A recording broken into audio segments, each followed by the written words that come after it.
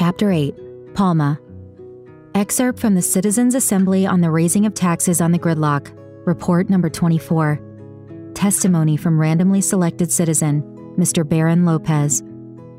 In doing so, the Emmers were given money to steal our cars from us, to create this bullshit public cars market, this supposed commie commons for the greater good of the city. To hell with all of this. Abolish all taxes and this economic zoo. After Flora's announcement, Palma tried to bury himself in his studies. As much as he tried to focus on his textbooks, his mind drifted back to her. It was particularly difficult in the library where he and Flora used to spend their younger years. He felt guilty, and he knew that he needed to help. He had managed to find an old Mech Maneuvers volume that he thought she would appreciate. However, it wouldn't be enough. His parents would know what to do. He walked home for dinner as the sun hugged the horizon across the bridges that spanned the district of the penthouses. In the middle of the city, surrounding the great roundabout, were the city's tallest skyscrapers and most expensive apartments. Not entirely content with having to go down to the street level and mingle among the gridlock, the families of the penthouses connected the skyscrapers into a cluster, building malls, schools, and other amenities for themselves. As he walked past a flower store, he popped in to get his mother a bouquet of flowers. No occasion, just to say, "I love you." His mother usually took it and set it on the windowsill in the kitchen. Lined with rows of colors and all manner of scents, he wandered through the aisles, uncertain of what to buy. A store attendant hovered around him. Palma still wasn't sure, but he wanted the man to stop following him, so he intently stared at the flowers in front of him, pretending to consider his options. He hoped he could walk more through the store, but it suddenly felt overwhelming. "It's just some flowers," he convinced himself. He picked up a bouquet, confident that it was perfect. As he got closer to pay, he hesitated again and grabbed a different bouquet. He never knew what the best options were. He summarily paid, nodded thanks, and rushed towards their home. He arrived home to the smell of cooking fish. "How was university?" Tinu asked, turning his broad shoulders back from the food in front of him. The sunset peered through the window beyond. "The usual." "Nothing interesting happened?" "Nope." Tinu stopped, perplexed. "Where did you get that?" "From the flower store. It's for Mom." "No, the book." Palma had forgotten it was under his arm. "Oh, this? From the library." "I didn't even know they had that." "Me neither." "It's for your cousin?" No, Dad, it's for Flora." Tinu put down the utensils and turned down the cooking heat. "Palma, we can't support Flora." "Why not?" With the noise in the kitchen, Palma's mother walked in. Her usually tightly wound ponytail was a bit looser. "What's going on?" she asked. She didn't even see the flowers. "Clara, Palma got a training manual for Flora." Clara's face sank. "We can't support Flora when your cousin is a candidate. Sotelo will win, and he needs our support. Plus, I thought you stopped being friends with her. She has increasingly been a negative influence." "Just because they aren't rich anymore doesn't mean she's now a bad person." "Isn't she still hanging out with that trunk rat? What's his name?" "It's Esper, and he is also my friend." "I don't understand why you hang out with them. Why don't you make friends at the social clubs on campus?"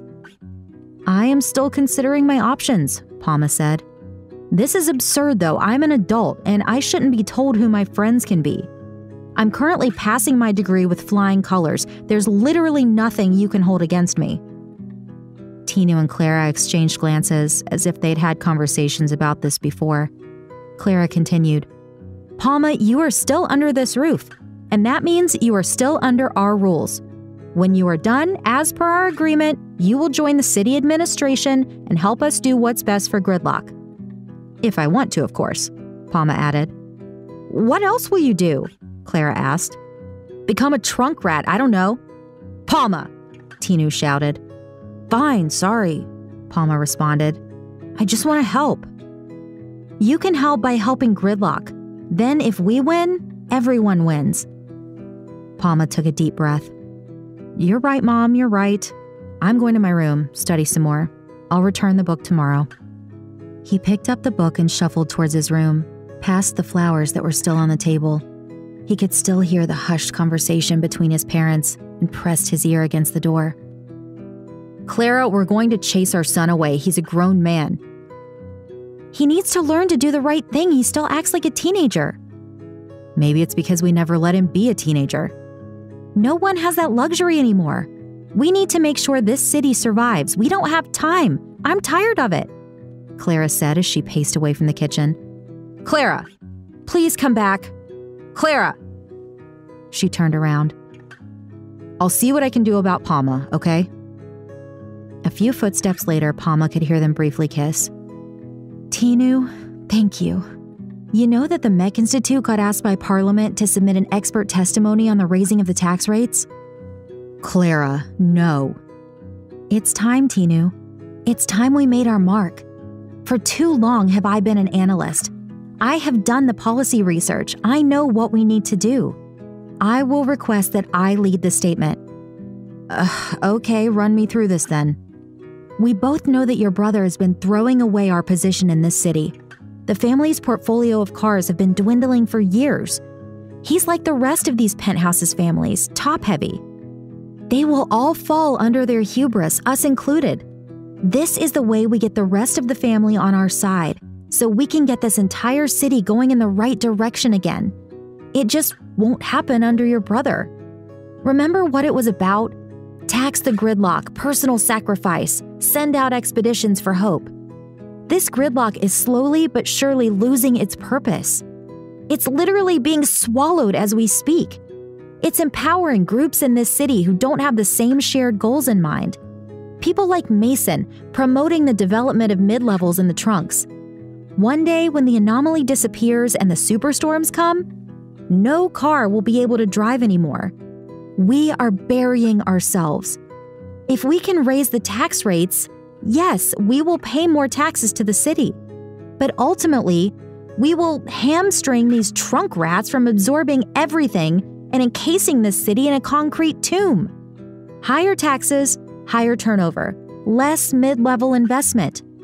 There are many in this family that see that and want to steer it back to what the original goal was, but we can't because your brother keeps luring them away through his decadence. He is the one selling the cars. It all ends up the same. The trunks and the penthouses all just eventually indulging their last years away before the storms eventually destroy us. Pren is fine, he's not throwing it away. When the market is hot, you sell the cars. We have a strategy. You risk making a fool of us to the family if you... Always the same. Protecting your family. Never willing to do anything. I know that's a risk, but you have to take risks. Something you wouldn't know anything about. I take risks, take that back. Yeah, sure, Clara said, rolling her eyes. I take risks. I was the one that kissed you first, remember? Tinu said. No, god damn it. You're not going to steer this conversation away. This is it, Tinu. I'm doing this. I'm submitting the Mech Institute's policies to the legislators. If I succeed, we will gain more support from family and the city in getting rid of these trunk rats. I can't support that, I'm sorry. Not now. Then you leave me no choice, she said, storming off. Palma rushed away from the door onto his bed to avoid his mother seeing him. Wait, Clara, what does that mean? Tinu's voice reverberated after her. After that, it was silent. Palma sat on his bed, the duvet imprinted with a cartoon from his youth.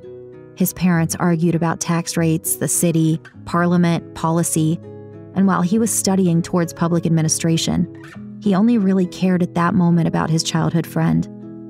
He felt small and stupid. He took the manual and wanted to throw it out of his window, watching it fly away. That would have been nice, but it wasn't his. He considered his options, returning it, or just going against his family's wishes and giving it to Flora.